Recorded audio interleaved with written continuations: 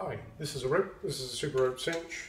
I've just tied a knot and I've just untied the knot. Rope through a super rope cinch and a rope thimble, put it in the rope, put it together. I've created a pulley. This is your fender for boats, and if you need to move them up down a lot, that's down and that's up. Hi, super rope cinch and chain.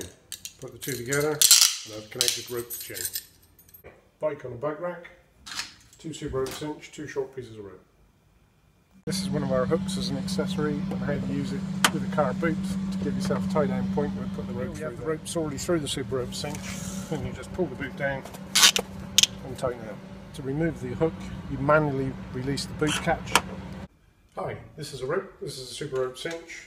I've just tied a knot and I've just untied the knot.